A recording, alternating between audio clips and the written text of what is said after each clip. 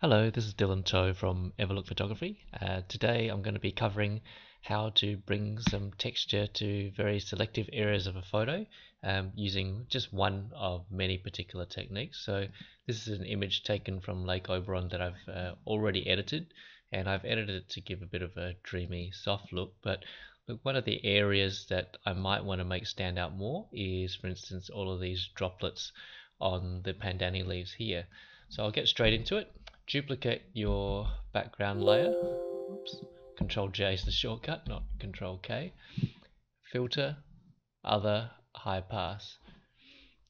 Now you don't need to go that high. Basically start from a low radius until you can actually see the area of interest, like the droplets being accentuated there.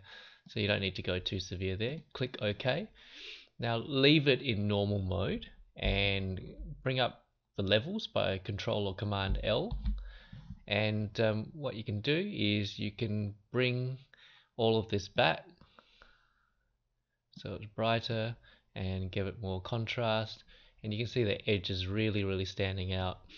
Okay, usually I bring it roughly to where the curve meets the baseline from the bright end, and leave it slightly off on the other side so that the image doesn't get too dark. So click OK, and I'll change the blend mode to overlay, and you can see it's really defined everything, but you're going to blend it in just for these the areas that you want to have more detail.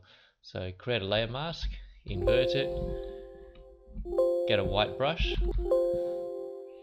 I hate this bug in Photoshop. White brush, maybe 25% or so,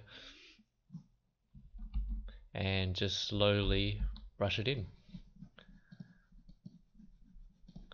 Just the particular areas that you want looking very defined. And that is it. Thank you for listening, and I'm sure there are other alternative methods, but I found this one to be particularly useful as one of the last stages of the process. So thanks again for listening. Hope you enjoyed that and learned something.